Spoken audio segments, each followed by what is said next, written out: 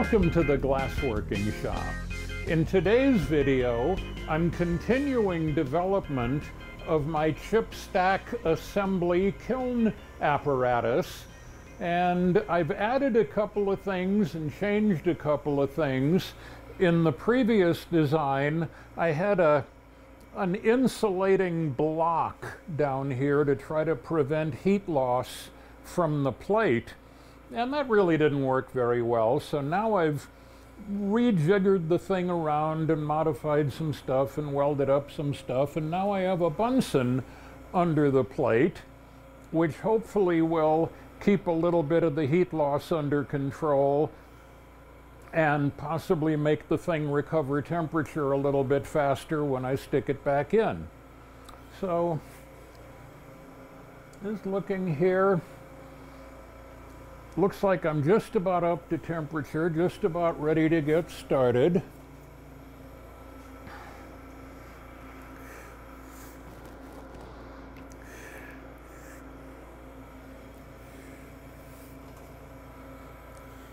I'm using the Mirage hand torch.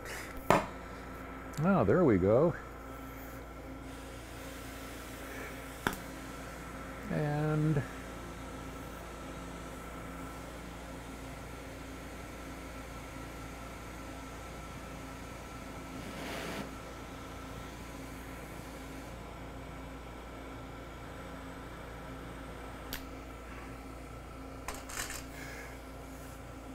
I'm going to also, oh, not at the moment. I was also planning on using the micro torch, but for this first step in the operation, it probably isn't going to be what I'm going to want. So just to review what's going on here in the couple of minutes as it gets up to temperature, this is an experiment that I'm working on, trying to adapt the classic Italian technique of pastorelli work to small-scale boro work. And my glasses are fogging up a little bit. It's cold here in the glassworking shop in Northern California in the winter. So trying to adapt the pastorelli technique from soft glass to working with boro chip stack assembly, I realized that most guys, or the way I was taught, is to do it basically in thin air with tweezers and assemble the pieces on a punty or on a tube, and I never had really good luck with it, and I think this is worth exploring. Of course, you know, like all R&D and like all experiments, it might turn out that at the end of the exploration I determine, yep, that didn't work very well, but so far I'm getting pretty decent results. So I'm going to get my plate out here and get to work.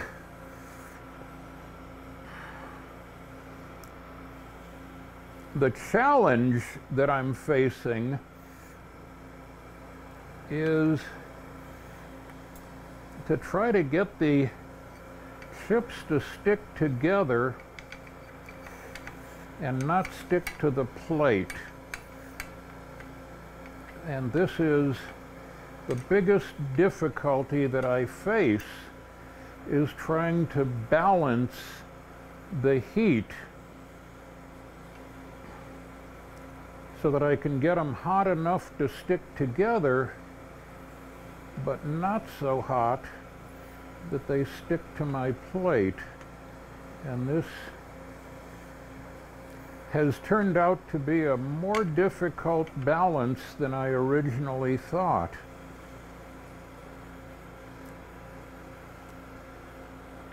So I'm using very gentle heat, using a kind of a softish flame, keeping the torch far away from the surface to try to gently and uniformly heat the chips, and probably should get my Bunsen going here.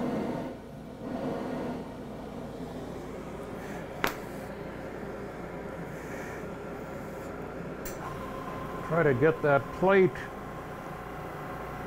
maintaining its temperature. Of course, when I'm talking and working at the same time, it's hard to pay attention to my work when I'm concentrating on my narration, and hard to concentrate on my narration when I'm thinking about my work.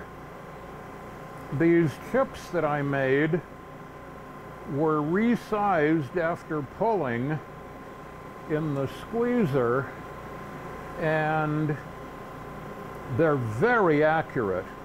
I didn't cold work them to try to make the alignment absolutely perfect, so there is a little bit of misalignment, but I'm still debating on how much perfect alignment is necessary, how much I can correct in the fusing operation. Still very much a work in progress. Now, what I'm trying to do here is very, very, very carefully heat the chips to fusing temperature and avoid sticking to the plate, and also avoid boiling the surface. I've got a lot of color in these patterns. Okay, now there I had a little bit of sticking, but I was able to successfully get it unstuck. When these things stick to the plate really bad, it's a catastrophic failure that results in the loss of the chip and sometimes the loss of the plate. And of course, just about my least favorite thing in all of engineering is catastrophic unrecoverable failure. I'm using a special graphite paddle that I designed and built that has a steel reinforcement so that I can apply significant downward pressure. This is actually sticking more than I would have liked, but hey, that's all part of the balance.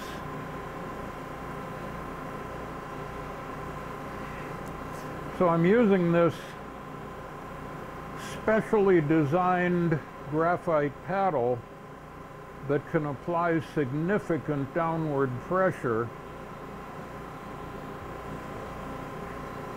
A regular graphite paddle made with just regular design process would almost certainly break and fail if I tried doing this operation,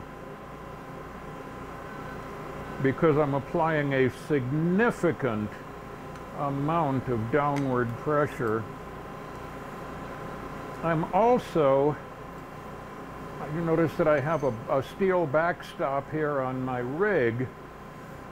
I'm also applying pressure to squeeze the chips together, which is not a large amount of pressure. It actually is a very, very gentle amount of pressure, because during this operation the chips get very soft.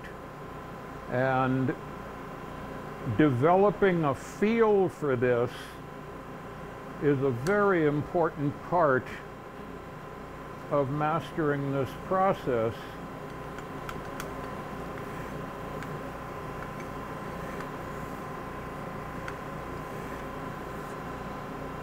Now, I'm trying as hard as I can to avoid overheating the surface and causing bubbles in the color. There's a lot of sensitive colors that are very easy to boil in these chips, and I'm being very, very careful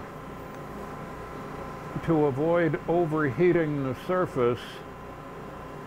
I'm also working on trying to close up some of the voids and the bubbles that are present in the chips themselves. Even though I'm working on improving my technique overall to avoid boiling glass when I make the chips, when I looked at the chips under the microscope, it was pretty obvious that there was a few little bubbles. Bubbles are kind of like the curse of this process that I'm trying as hard as I can to avoid, and when they happen, I'm trying as hard as I can to fill them, squeeze them together, but of course, there's always a chance that attempting to fix one bubble will result in making 5 more. So it's all about balance, and this process has turned out to be a very, very delicate balance.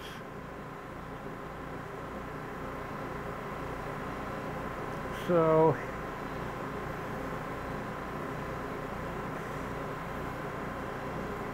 I've been going back and forth between 2 different methods and trying to figure out which method is correct.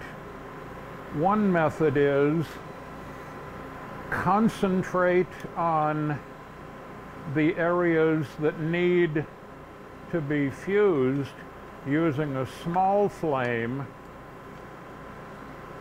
and the other approach is uniformly heat the entire piece using a large soft flame.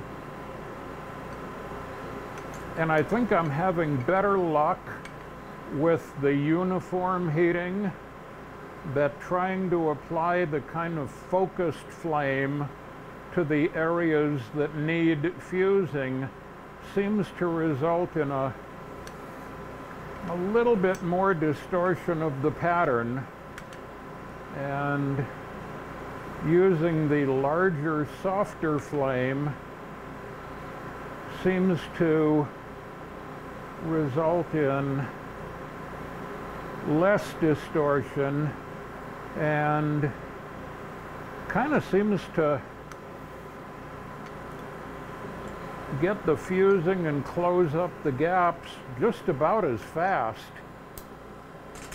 So once again, everything I'm doing here is all a work in progress. It's all R&D. I've never been taught this method. I'm kind of making it up as I go. And I gotta remember to turn the Bunsen off before closing the, or before moving the, hard to talk and think at the same time. So while I'm waiting for this to recover down to 1540, 1530, it'll probably stabilize around 1500. I'm going to talk a little bit about time, temperature, balance, substrates, and the whole philosophy of what I'm doing. When I started this, like I said, I've never been taught how to do this. I'm just trying things. And, you know, sometimes I try stupid things. Sometimes I try things that don't work. Sometimes I try things that more experienced people would read about or hear about and say, well, why'd you do that, dude? That's not going to work. I don't know. I just try things. I'm an inventor. So the first thing I tried was doing it on a steel plate, preheating the chips in a regular annealing kiln, and then working with a hand torch. Of course, keeping the steel plate off my bench so I didn't destroy my bench. And that kind of worked, but the mild steel developed a scale, as any blacksmith knows. And, you know, that didn't work very well. I only tried that once. Then I switched to a stainless plate and avoided the scale problem, but the chips stuck to the plate got red hot, the plate warped. Then I started trying graphite. once again using the annealing kiln, taking the piece out of the annealing kiln, putting it on a support, and using the hand torch. And I achieved some fairly decent success with that method. Some of my nicer looking pieces were assembled using the hand torch on a graphite plate, where the graphite plate was, you know, once it was out of the kiln, it was getting colder and colder and colder as I worked. What I did notice was it was kind of hard to get the chips up to the temperature I wanted without overheating the surface and causing bubbles and boiling and scuzzing. So then I came up with this idea of, well, what if I worked at higher temperature on a higher temperature plate? Because, you know, graphite, even though you can heat it up to 3,000 degrees in a vacuum, in air it starts burning if you get it too hot. So I came up with this apparatus using a Paragon Caldera ceramic kiln, and got to make sure that I'm not overheating here. The first thing that I tried was a regular ceramic kiln shelf, and not knowing anything, I turned the kiln up all the way, put a chip on it, and sure enough, it melted and stuck. It stuck like glue, no way to remove the chip. So then I started experimenting with a couple of things, with using different temperature and with using kiln wash. Well, the kiln wash worked, it prevented sticking, but it also kind of turned to sand, and the sand got stuck in the glass, and some of it got stuck quite deeply and resulted in a lot of cold work and a lot of problems. So I started experimenting with ceramics. I looked at, first of all, I just observed that the ceramic business is a rather difficult business to deal with, because almost all websites from ceramic companies don't really offer a shopping cart or products in stock. They always say, contact our engineering staff for a quote on your custom project. And of course, I know that's code for, I can't afford it. So I did manage to find some ceramic plate in stock at McMaster Carr. Very expensive, you know, McMaster is not the low-cost option. And I tried that, seemed to work pretty well. 99% alumina, high temperature, what they call ultra machinable ceramic. And then I found a couple of other, what claimed to be the same thing, 99% alumina ceramic. One of them was Chinese, sold on eBay, but shipped from China. And another one was from an American company. And the one thing that I noticed when I got these plates in stock, the plate from, even though they were all claimed to be 99% alumina, ceramic, high temperature, but they really looked and felt different. The Chinese one was hard as a dinner plate. My wet saw just about couldn't cut it. My wet saw struggled. And when I tried using it, it was very smooth, very hard. Put it in the kiln, preheated it to 1500 degrees. First time I tried using it, it exploded. Same thing with the other plate that I got from the US supplier. It looked hard, it looked stiff, it looked smooth, and it had no tolerance to heat shock at all. The McMaster plate was softer. It was actually marketed as ultra machinable, and it feels soft. It feels so soft you can scratch it with a fingernail. I can sand it with sandpaper. And what I've learned from this is the super, super hard ceramics are totally intolerant of thermal shock. Heat them uniformly, they'll work all day. Heat them non-uniformly with a torch on a spot, they explode. So far the McMaster plate is the go-to plate, working extremely well for this application. I'm noticing a little bit of surface cracking, but so far the structural integrity is still pretty good. Unfortunately, you know, the price is rather high, and I'm going to be continuing my exploration trying to find suitable plates at more reasonable prices. But so far the ceramic plate from McMaster seems to work. I did try another option. One of the people on Facebook suggested that I put a coating, an anti-oxidation coating over a graphite plate that would prevent the graphite from burning. And I did that, and yes, it does prevent the graphite from burning, but graphite, two things. First of all, the chip sticks to the chip won't stick to graphite, but the chips do stick to the anti-oxidation coating.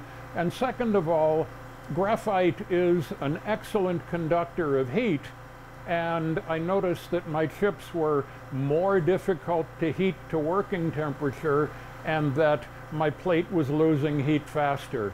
So at the moment at least, it appears that the ceramic plate is the best choice. I did try, there's a boron nitride mold release coating that claims to be an anti-stick coating. I did try spraying my plate with that, but it flaked off, it got stuck in the glass, it made a mess. Didn't really do me much good. I have contacted a ceramic supplier and am in the process of trying to source some boron nitride solid ceramic plates. I suspect it's an exotic material. I suspect it won't be cheap, but anyway, I haven't received a quote yet because of the holiday madness, and hopefully fairly soon now I'll be able to determine if the boron nitride plate is a viable option. But at the moment, this is the plate that I'm using. So the kiln has recovered its temperature, and I'm going to go back for the second side fusing.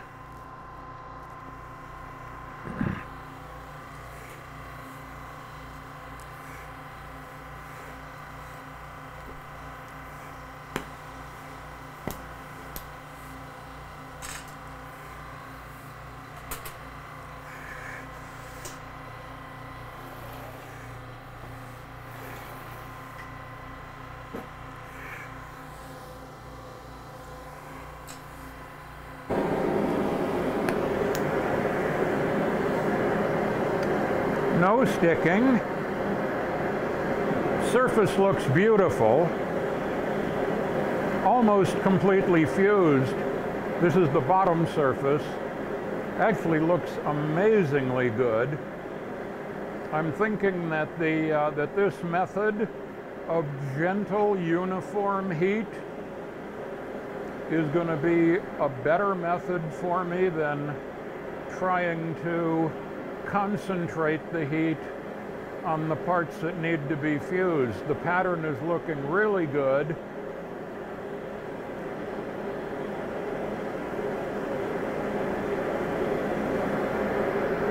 I'm getting a bit of, my flame is kind of jumping around a little bit. Let me see if I can adjust that a little bit more.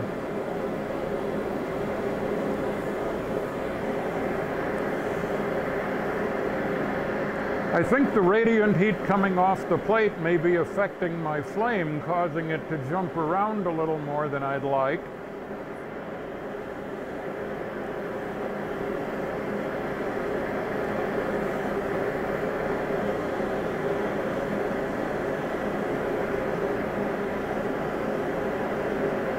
Overall, things are looking very, very good.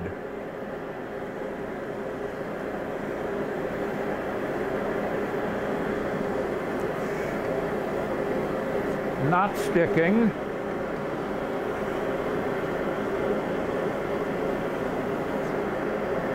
I'm making my chips almost 1/4 of an inch thick.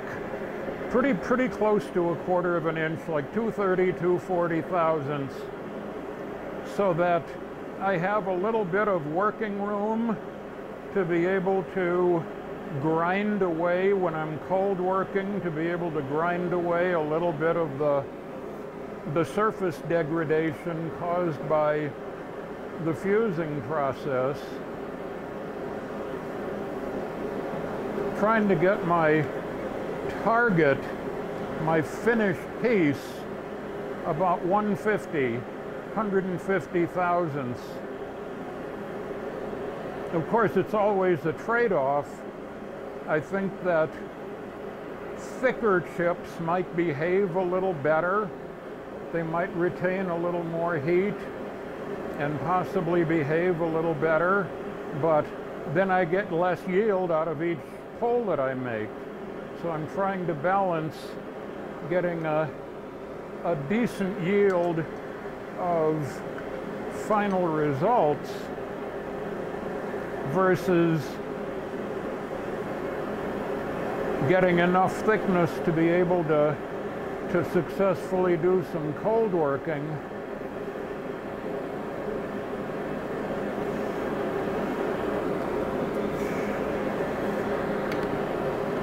Once again, I'm doing a substantial amount of downward pressure, which of course I have to be careful, because the downward pressure causes the pattern to expand and thin, and so I'm trying to push on the edges toward the center to keep it from growing too big and maintain its squareness. And of course I can feel how soft it is. As I'm working with it, it is very, very soft. And I've got to be oh so careful when pushing on the edges to avoid major distortion and avoid getting the thing totally out of square. But it's looking really, really good. I think this is going to be one of my more successful pieces. So far I've made, I don't know, 6 or 7 pieces using this apparatus, and I believe it's worth continuing. I believe I'm making progress.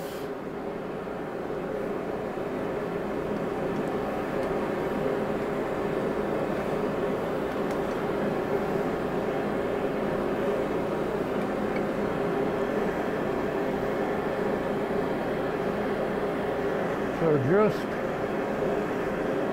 uniform heat over the entire surface, using a soft flame, being very careful to look for signs of boiling,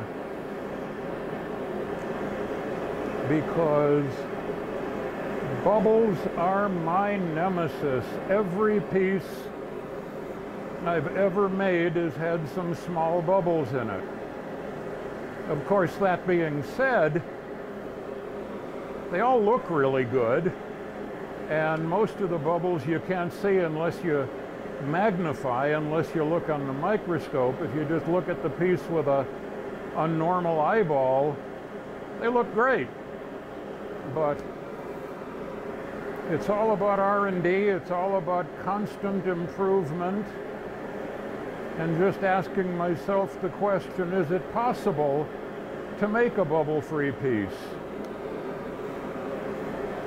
Haven't done it yet, but okay. So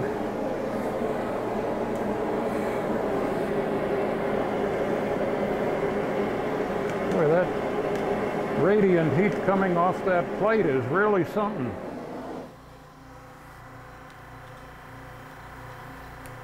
Flip it over for the next operation. So things are looking really, really good.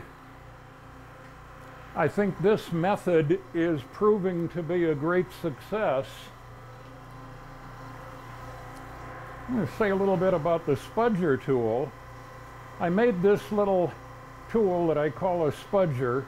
I don't know where I got that word. I think iPhone repair guys use that word, but anyway, it's a little graphite end with little variety of different rounded shapes on it. And when I started doing the chip fusing process and I was applying heat to the edges that needed to be fused, I was very gently applying a small amount of force right at the edges to try to get them, because when you have two boroglass chips, and you have them together and they look like they're pretty close together, when you apply heat, they start rounding off. And so instead of sticking together, you get like two rounded areas like that. And when I first started doing this, I tried gently touching the rounded surfaces to kind of coerce them together. And it worked. I had success with it. But I also thought that the localized application of force might be giving a little bit more distortion than I'd like. So in today's work, I'm not using the spudger at all, just strictly using the flat paddle and heating the entire surface as uniformly as I can possibly heat it, get the surface as hot as I can get it without boiling, and then give significant downward pressure and very gentle sideways pressure to try to kind of like coerce the thing into the shape that I want without introducing local heating or local pressure. Because the last chip that I did, I noticed that in the center of the chip pattern, I was getting a little bit of distortion because I used the spudger to kind of like get the center parts where the center was a little bit open because the corners weren't perfectly sharp. I tried kind of like gently pushing them in together and got a little more distortion of the pattern than I would have liked. So I'm getting very good recovery here on my temperature. Using the Bunsen under the plate has turned out to be a really excellent strategy. Works a lot better than the insulator. Early in the process, I believed that the little Paragon kiln was grossly underpowered, and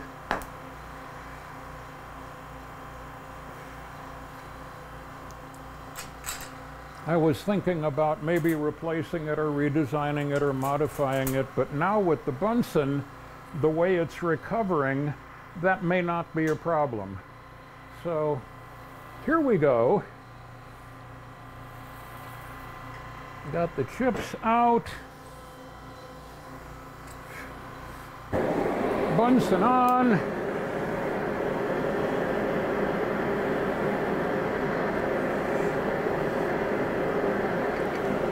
No sticking.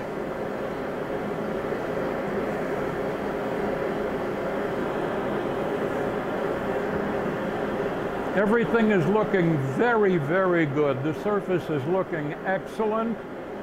The voids are pretty much all filled.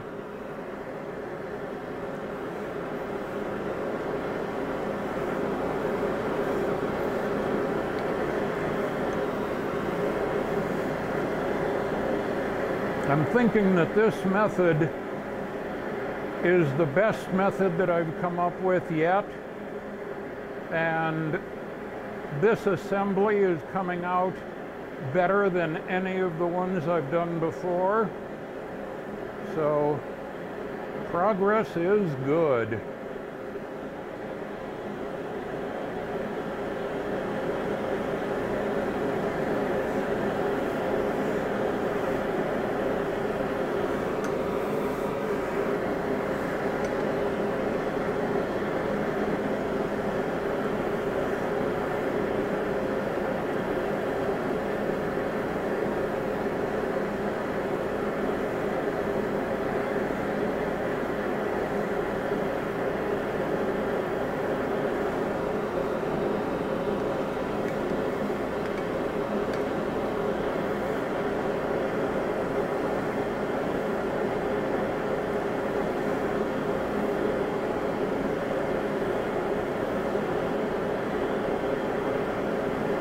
Once again, gentle, uniform heating.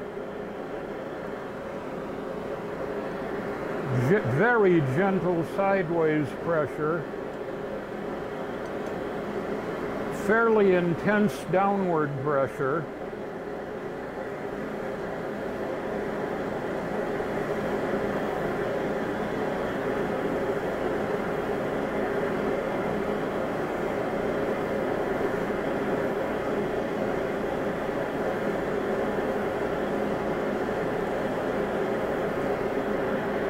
Constantly looking, being very, very careful, looking for signs of boiling or surface degradation.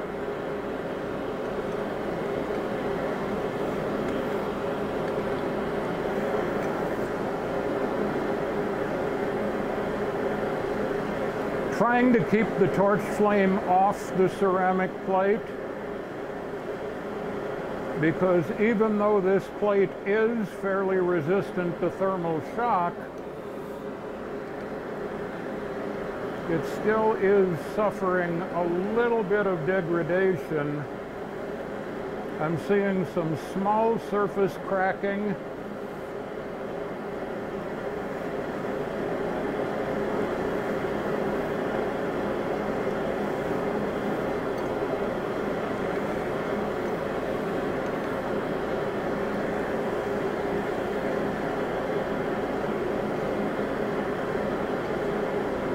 Overall, the result is coming out really, really good. This is probably going to be the best one yet.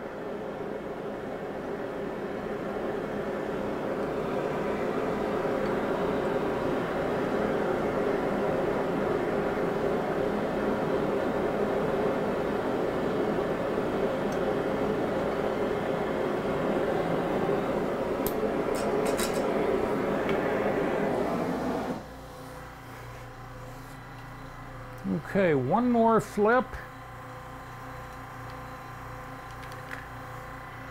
One more surface. Now, my little handle is kind of getting hot because the entire fixture here is getting hot.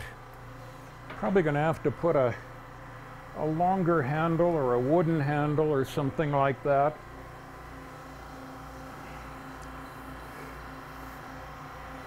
In previous videos, for anybody that watched my previous video, I tried a variety of techniques. Go back a step here. The outer edges, where the chips meet at the outer edges, there's always going to be a little bit of a divot because the corners aren't 100% sharp. And trying to fill up that little divot has always been a challenge.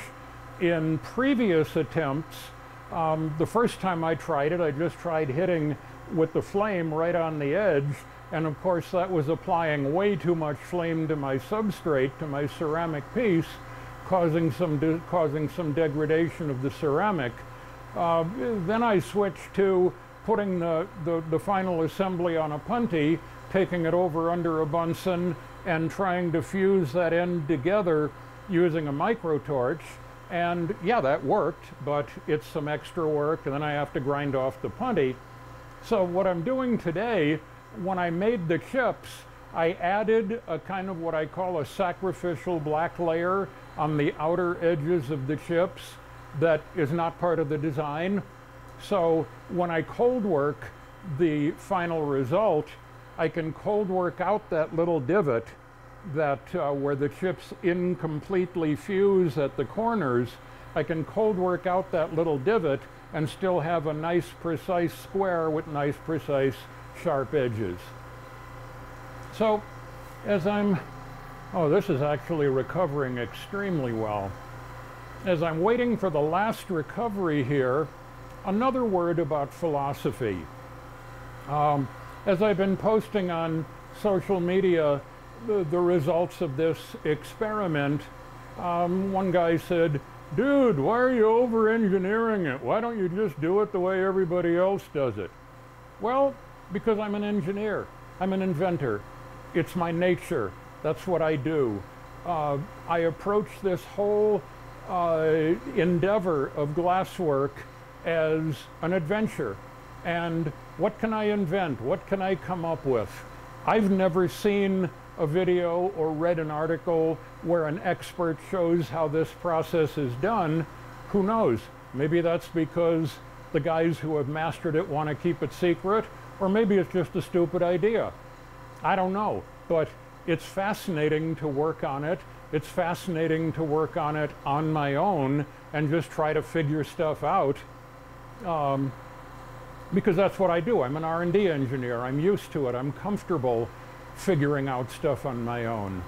Also, there's a thing about inventing and inventors that sometimes, you know, trying everything you can think of, even the stupid ideas, sometimes watching a stupid idea catastrophically fails, something happens in the mind of the inventor. That sometimes the good idea appears in the process of watching the bad idea catastrophically fail. Of course, I shouldn't be using the word catastrophic failure because this is actually coming out pretty good. And I'm actually having pretty good success. And what I'm doing now is just trying to get that one extra little tweak, just get it a little bit more perfect, a little bit more bubble-free, a little bit less distortion. But overall, the process seems to be working really well. So I think I'm just about ready for the final operation before it goes into the kiln.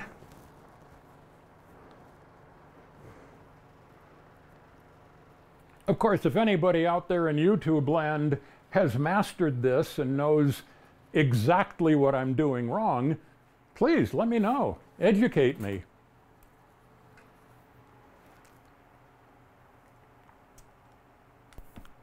But one thing that I have found when I ask for help on social media, people who have never tried it just guess.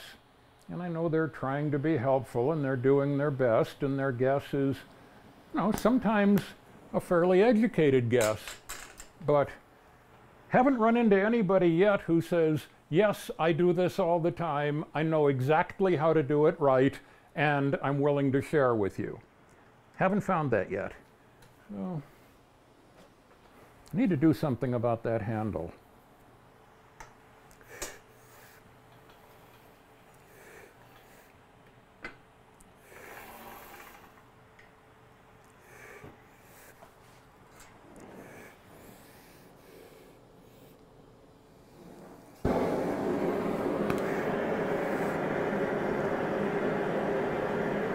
This is looking really, really good. Without a doubt, this is the best one yet. I think I actually managed to close up a lot of the little voids and air bubbles that were present in the chips. The edges are looking excellent. The piece is still square. All is well.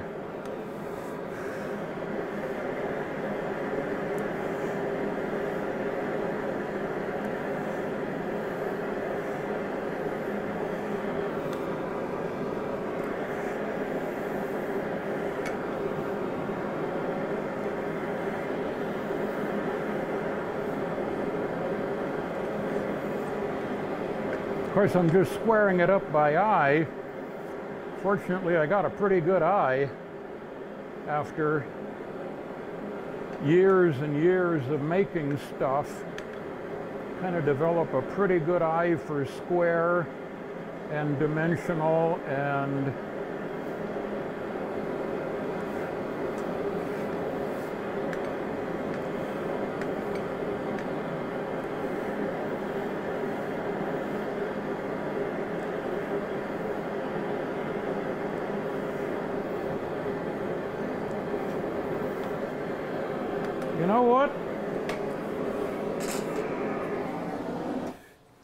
call that one macaroni.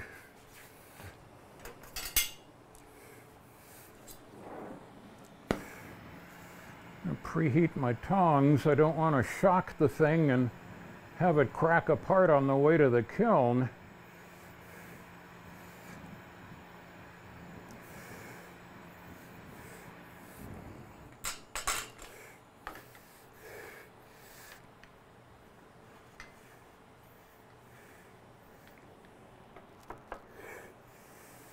So there we have it.